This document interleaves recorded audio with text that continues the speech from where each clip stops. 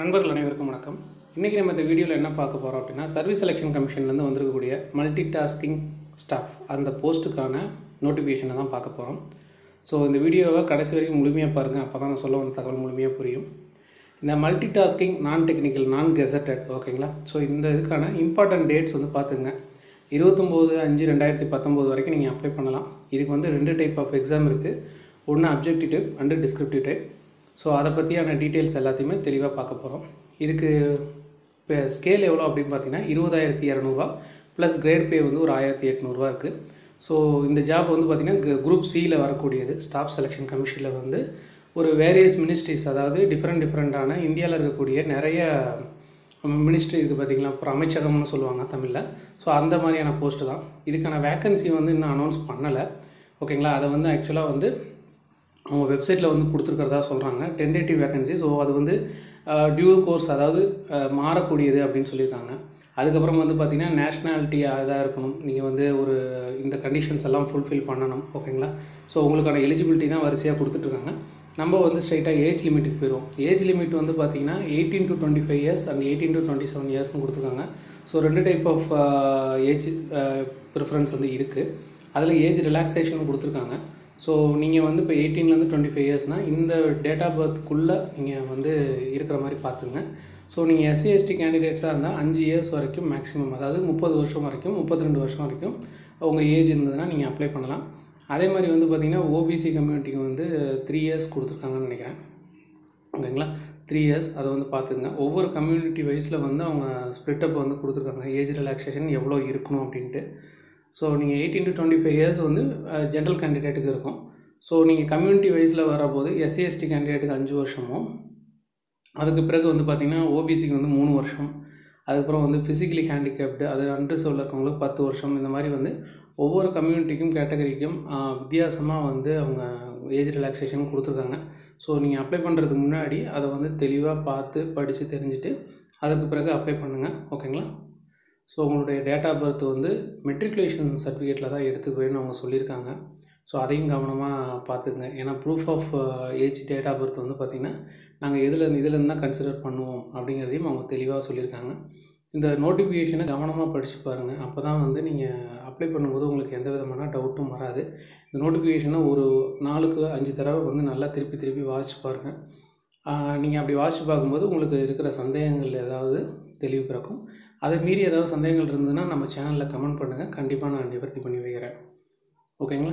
So அவங்க சொல்லியிருக்கிறது என்னென்னு கேட்டிங்கன்னா, ஒவ்வொரு சர்வீஸ் மேன் அந்த மாதிரி டிஸ்ட்ரிபியூட் வீடியோ அவங்களுக்கு கொடுத்துருக்காங்க. ஸோ நான் முன்னே சொன்ன மாதிரி கேண்டிடேட்ஸ் டேட் ஆஃப் பர்த் உங்களுடைய மெட்ரிகுலேஷன் அண்ட் செகண்டரி எக்ஸாமில் என்ன கொடுத்துருக்கீங்களோ அதில் இருக்கிறத தான் ஏஜ் எலிஜிபிலிட்டியாக எடுத்துக்கும் அப்படிங்கிற மாதிரி சொல்லியிருக்காங்க. ஸோ எக்ஸ் சர்வீஸ் மேன்னா என்ன அப்படிங்கிறத கொடுத்துருக்காங்க அடுத்து ஓகேங்களா. இந்த நோட்டிஃபிகேஷன் பார்த்திங்கன்னா பக்கமாக இருக்குது. அதில் உங்களுக்கு தேவையானதை நீங்கள் ஹைலைட் பண்ணி ஒரு பிரிண்ட் அவுட் எடுத்து அதில் இருக்கிறத நீங்கள் படித்து பார்த்துக்கிட்டீங்க அப்படின்னா உங்களுக்கு சந்தேகம் இல்லாமல் இருக்கும். ஸோ இது பார்த்திங்கன்னா எக்ஸ் சர்வீஸ் மேன்னா யார், ஸோ யாரெல்லாம் இதுக்கு எலிஜிபிள் அப்படிங்கிறத அவங்க தெளிவாக ஒரு நிறைய பேராகிராஃபில் கொடுத்துருக்காங்க. இது ஒவ்வொன்றையும் படித்து பாருங்கள். எக்ஸ் சர்வீஸ் மேன் அப்படிங்கிறவங்க அவங்க கடைசியாக பாயிண்ட் என்ன சொல்லியிருக்காங்கன்னா, அவங்களோட சன்ஸ் அண்ட் டாட்டர்ஸ் நிறைய பேர் ஆக்சுவலாக கேட்டுக்கிட்டு இருந்தீங்க. நான் எக்ஸ் சர்வீஸ் மேனோட பையன், அதனால் வாரிசு, அதனால் எனக்கு இது செட் ஆகுமானா கண்டிப்பாக கிடையாது அப்படிங்கிறத தான் அவங்க சொல்லியிருக்காங்க. ஸோ எக்ஸ் சர்வீஸ் மேன்லாம் மிலிட்ரி போஸ்ட்டில் இருந்தவங்களுக்கு தான் அதை கொடுப்பாங்க அப்படிங்கிறத பார்த்துங்க ஓகேங்களா. அடுத்து சர்டிஃபிகேட்டோட ஃபார்மேட்ஸ்லாம் என்ன இருக்கும் அப்படிங்கிறத பின்னாடி அவங்க அனெக்ஷரில் தெளிவாக கொடுத்துருக்காங்க. ஸோ அந்த அனெக்ஷர்லாம் தெளிவாக பார்த்துக்குங்க. அதுக்கப்புறம் பார்த்திங்கன்னா அவங்க அந்த ஃபிசிக்கலி ஹேண்டிகேப்டுக்கு என்ன மாதிரியான சர்டிஃபிகேட்ஸ் எல்லாம் ப்ரொடியூஸ் பண்ணணும் அப்படிங்கிறத சொல்லியிருக்காங்க. முக்கியமானது எஜுகேஷ்னல் குவாலிஃபிகேஷன், அதாவது நீங்கள் matriculation examination R equivalent from the recognised board pass பண்ணியிருக்கணும். அதாவது 10th பாஸ் பண்ணியிருக்கணும் அப்படிங்கிறத தான் அவங்க சொல்கிறாங்க. நீங்கள் 10th பாஸ் பண்ணியிருந்தாலே இதுக்கு மினிமம் எலிஜிபிலிட்டியாக போதும். அதற்கு மேலே நீங்கள் டிகிரி டிப்ளமோ வாங்கியிருந்தீங்கனாலும் அதற்கான விஷயங்களை மென்ஷன் பண்ணணும்னு தான் சொல்லியிருக்காங்க. ஆனால் இந்த ஜாபுக்கு நீங்கள் 10th பாஸ் பண்ணியிருந்தாலே போதுமானதாக இருக்கும் ஓகேங்களா. ஸோ இந்த ஜாபோட நேச்சரு, இந்த ஜாபுக்கு எவ்வளோ சம்பளம் அப்படிங்கிறத நம்ம இன்னொரு வீடியோவில் தெளிவாக பார்க்கலாம். இப்போதைக்கு நோட்டிஃபிகேஷனில் கொடுத்துருக்க விஷயங்களை மட்டும் பார்க்கலாம். இதுக்கு அப்ளை பண்ணுறது எப்படி அப்படின்னு பார்த்தீங்கன்னா ssc.nic.in, அதாவது சர்வீஸ் செலெக்ஷன் கமிஷனோட வெப்சைட்டில், அஃபிஷியல் வெப்சைட்டில் நீங்கள் பண்ணலாம். இதுக்கு பார்த்திங்கன்னா 2 டைப் ஆஃப் ப்ராசஸ் இருக்குது. அதாவது 1 டைம் ரெஜிஸ்ட்ரேஷன் பண்ணணும். அதுக்கப்புறம் பார்த்திங்கன்னா நீங்கள் வந்து ஃபுல் அண்ட் ஃபுல் உங்களுடைய டாக்குமெண்ட்ஸ் எல்லாம் அப்லோட் பண்ணி பண்ணணும். இதுக்கு அப்ளிகேஷன் ஃபீஸ் அப்படின்னு பார்த்தீங்கன்னா 100 rupees. ஓகேங்களா. இது வந்து ஆக்சுவலாக வந்து நிறைய உமன் கேண்டிடேட்ஸு, அப்புறம் SC ST, அப்புறம் PWD அவங்களுக்குலாம் வந்து ஃபீஸ் கிடையாது. ஸோ ஒரு நல்ல ஆப்பர்ச்சுனிட்டி. ஓகேங்களா. உமன் கேண்டிடேட்ஸ்க்கு வந்து போஸ்ட் ஆஃபீஸ் ஜாப் மாதிரியே பார்த்தீங்கன்னா இதுலேயும் ஃப்ரீ கொடுத்துருக்காங்க. ஸோ அதனால் வந்து நண்பர்கள் வந்து இதை யூஸ் பண்ணிக்கிங்க. அதுக்கப்புறம் வந்து ஆன்லைன் ஃபீ வந்து சலான் மூலயமா பண்ணணும் அப்படின்னா 31/5/2019 நீங்கள் 1/6 வரைக்கும் கூட கட்டலாம். ஆனால் 31/5க்கு முன்னாடி அந்த சலானை வந்து க்ரியேட் பண்ணியிருக்கணும் அப்படிங்கிறத தான் சொல்லியிருக்காங்க. ஸோ நீங்கள் ஃபீஸோட பே பண்ணல அப்படின்னா அப்ளிகேஷனை ரிஜெக்ட் பண்ணுவேன்னு சொல்லியிருக்காங்க. ஸோ இது எங்கெங்கே எக்ஸாமினேஷன் போட்டிருக்கிறதா சொல்லியிருக்காங்க. அதாவது ரீஜியனாக பிரிச்சிருக்காங்க. சென்ட்ரல் ரீஜியன், ஈஸ்டர்ன் ரீஜியன், அதுக்கப்புறம் கர்நாடகா, மத்திய பிரதேசம். நமக்கு வந்து பார்த்திங்கன்னா சவுத் ரீஜியனில் வரும். ஸோ அந்த சவுத் ரீஜியனுக்கு தான் நான் ஸ்கிப் பண்ணுறேன். சவுத் ரீஜியனில் பார்த்திங்கன்னா ஆந்திர பிரதேஷ், புதுச்சேரி, தமிழ்நாடு அண்ட் தெலுங்கானா. நம்ம தமிழ்நாட்டில் வந்து பார்த்திங்கன்னா புதுச்சேரி, சென்னை, கோயம்புத்தூர், சேலம், திருச்சிராப்பள்ளி, மதுரை, அதுக்கப்புறம் இந்த மாதிரியான இடங்கள் தான் கொடுத்துருக்காங்க. ஸோ அதில் வந்து உங்களுக்கு எது பக்கமாக இருக்குமோ அதை வந்து கரெக்டாக சூஸ் பண்ணிக்கிங்க.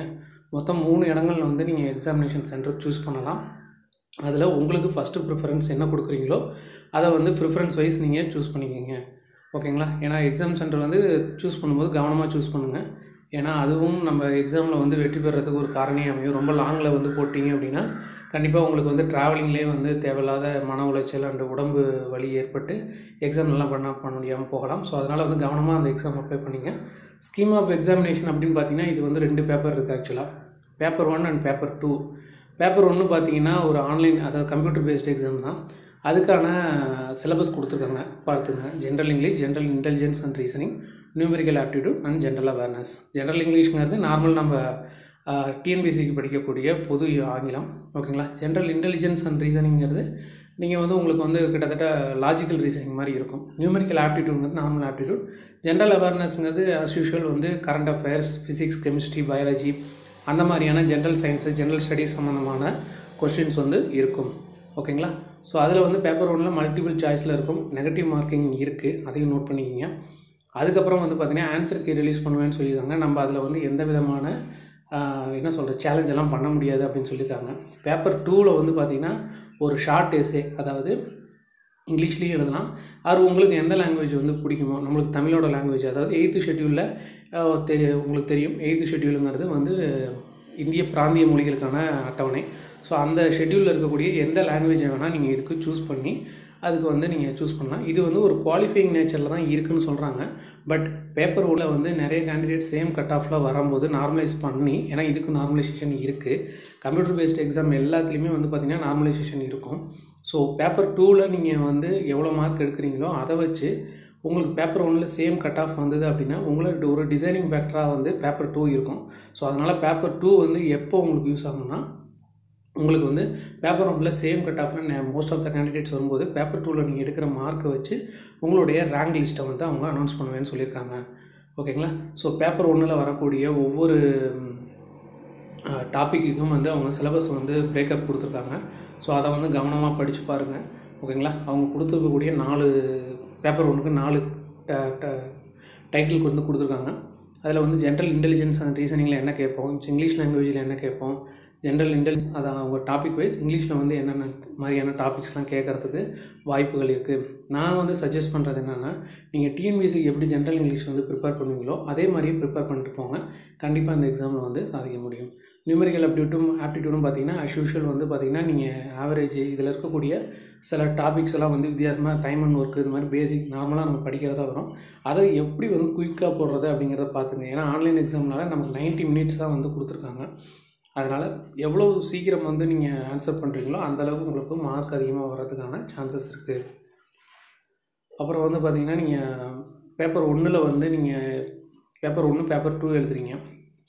ஸோ உங்களுடைய ஃபஸ்ட்டு பேப்பர் 1 வந்து முடிச்சிடுவாங்கன்னு சொல்லியிருக்காங்க. அடுத்து பேப்பர் 2 நடக்கும். இதெல்லாம் முடித்ததுக்கப்புறம் தான் அவங்க சர்டிஃபிகேட் வெரிஃபிகேஷன், ரேங்க் லிஸ்ட்டு இதெல்லாமே அனௌன்ஸ் பண்ணுவாங்க. ஸோ இது வந்து 2 டயராக நடக்கிறதுனால, அதாவது 2 ஸ்டேஜஸ் ஆஃப் எக்ஸாமாக நடக்கிறதுனால கவனமாக பார்த்து இதுக்கு நல்ல முறையில் ப்ரிப்பேர் பண்ண ஆரம்பிக்கலாம். ஸோ எக்ஸாம் வந்து பார்த்திங்கன்னா உங்களுக்கு கிட்டத்தட்ட வந்து செப்டம்பர், அக்டோபரில் தான் நடக்குது. ஸோ அதனால் நீங்கள் வந்து நல்ல முறையில் வந்து இதுக்கு வந்து ப்ரிப்பேர் ஆகலாம். ஓகேங்களா. ஸோ நீங்கள் வந்து எக்ஸாம் ஹாலுக்கு போகும்போது என்ன மாதிரியான டாக்குமெண்ட்ஸ் எடுத்துகிட்டு போகணும், ஓகேங்களா. ஸோ ஏன்னா இது ஆன்லைன் எக்ஸாம் இருக்கனால உங்களுக்கு அட்மிஷன் சர்டிஃபிகேட்னு சொல்கிறாங்க. அந்த ஹால் டிக்கெட்டை தான் அட்மிஷன் சர்டிஃபிகேட்னு சொல்கிறாங்க. ஸோ அது கூட வந்து பார்த்திங்கன்னா உங்களுடைய ஒரு 2 பாஸ்போர்ட் சைஸ் ஃபோட்டோ, அதுக்கப்புறம் வந்து பார்த்திங்கன்னா ஆதார் கார்டு, ஓட்டர் ஐடி இல்லைனா டிரைவிங் லைசன்ஸ், நான் அவங்க சொல்லியிருக்கக்கூடிய இந்த டாக்குமெண்ட்ஸில் ஏதாவது ஒன்றை வந்து நீங்கள் வந்து ஒரிஜினல் கொண்டு போகணும். அதே மாதிரி டாக்குமெண்ட் வெரிஃபிகேஷன், அதுக்கப்புறம் வந்து இந்த டாக்குமெண்ட் வெரிஃபிகேஷனில் வந்து பார்த்திங்கன்னா அதே மாதிரி தான் இந்த ஒவ்வொரு ஸ்டேஜுக்குமே வந்து நீங்கள் அந்த 2 பாஸ்போர்ட் சைஸ் ஃபோட்டோ ஏதாவது ஒரு டாக்குமெண்ட் கொண்டு போகணும். அதுக்கப்புறம் என்னென்ன மாதிரியான சர்டிஃபிகேட்ஸ் வந்து கொண்டுட்டு போகணும் அப்படிங்கிறத கொடுத்துருக்காங்க. இதெல்லாம் வந்து கவனமாக படித்து பார்த்துட்டு நீங்கள் எந்த கம்யூனிட்டியில் கேட்டகரியில் வர்றீங்களோ அதுக்கு தகுந்த சர்டிஃபிகேட்ஸை வந்து டவுன்லோட் பண்ணி அதில் வந்து சைன் பண்ணி வாங்கிக்கிங்க. இது அவங்க சொன்ன ஃபார்மெட்டில் இருக்கணும். எஸ்எஸ்சியோட ஃபார்மெட் எப்போயுமே வந்து பார்த்திங்கன்னா அவங்க என்ன ஃபார்மெட் கொடுக்குறாங்களோ அந்த ஃபார்மெட்டில் தான் நம்ம சர்டிஃபிகேட்ஸ் வந்து அப்லோட் பண்ணுற மாதிரி இருக்கும்.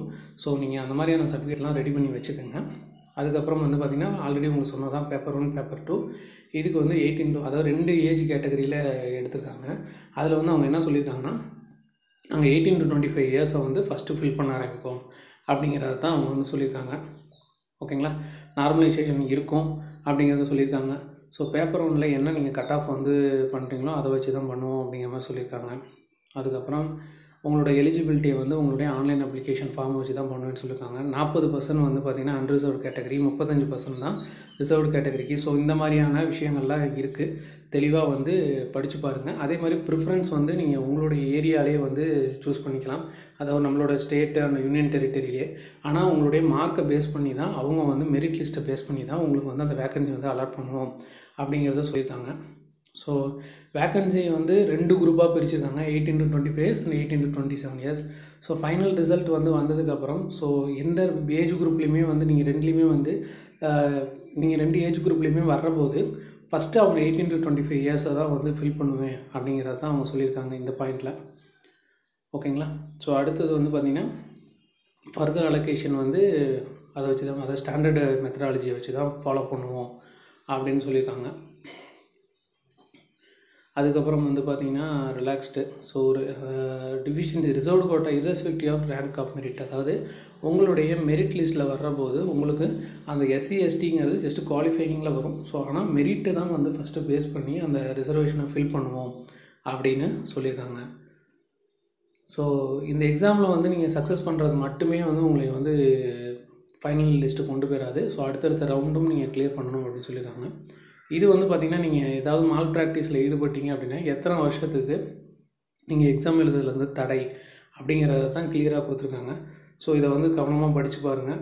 ஏன்னா ஒவ்வொரு விஷயமும் வந்து பார்த்திங்கன்னா சின்ன சின்ன விஷயங்கள், அதுக்கு வந்து அவங்க வந்து அந்த சின்ன தவறுகள் செய்தீங்கன்னா கூட உங்களுக்கு 2 வருஷத்துலேருந்து 7 வருஷம் வரைக்கும் டிபார் பண்ணுறதுக்கு அவங்களுக்கு வந்து உரிமை இருக்குது. நீங்கள் சப்போஸ் வந்து ஏதாவது கேட்டு எழுதுனீங்களாலோ இல்லை எக்ஸாம் ஹாலில் ஏதாவது வந்து மால் ப்ராக்டிஸ் பண்ணீங்க அப்படின்னா கண்டிப்பாக வந்து அவங்க வந்து அந்த ஆக்ஷனை வந்து எடுத்துருவாங்க. ஸோ அதுக்கப்புறம் வந்து பார்த்திங்கன்னா நீங்கள் உங்களுக்கான இன்ஸ்ட்ரக்ஷன் கொடுத்துருக்காங்க. ஸோ நீங்கள் வந்து அப்ளை பண்ணுறதுக்கு முன்னாடி கவனமாக படித்து பாருங்கள். அதுக்கப்புறம் வந்து உங்களுடைய நேமு, டேட் ஆஃப் பர்த்து இதை வந்து மெட்ரிகுலேஷன் சர்டிஃபிகேட்டில் இருக்கிற மாதிரி பார்த்துக்குங்க.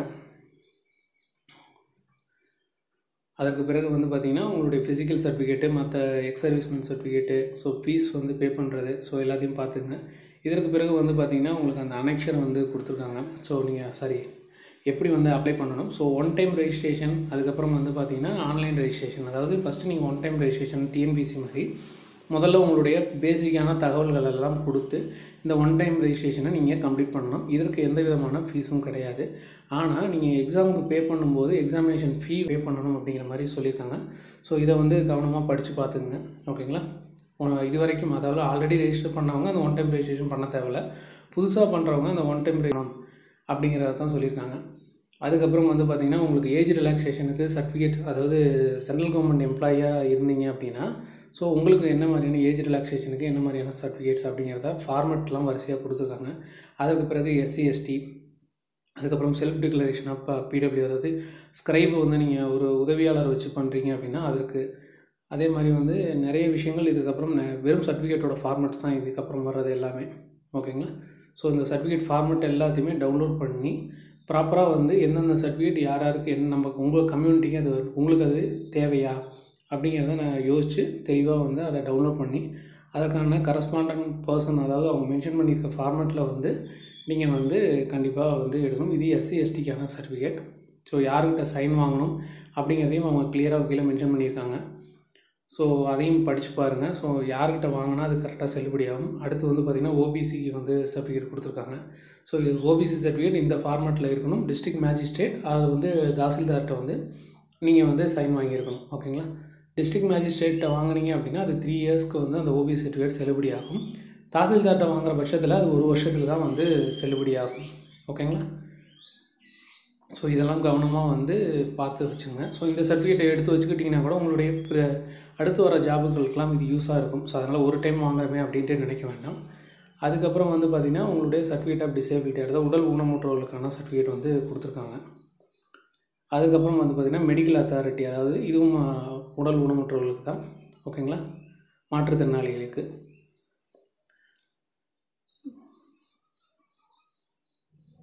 இதுவும் அவங்களுக்கான சர்டிஃபிகேட் தான். ஸோ ஒரு 3 வகையான சர்டிஃபிகேட் வந்து கொடுத்துருக்காங்க. ஸோ அதில் வந்து உங்களுடைய stamp size passport size photo ஒட்டணும். அதுக்கு பிறகு வந்து பார்த்திங்கன்னா மீதி அவங்களுடைய டிசேபிலிட்டிஸ் வந்து என்னென்ன பர்சன்டேஜில் இருக்குது அப்படிங்கிறதுக்கான ஒரு டாக்குமெண்ட் தான் கேட்டிருக்காங்க.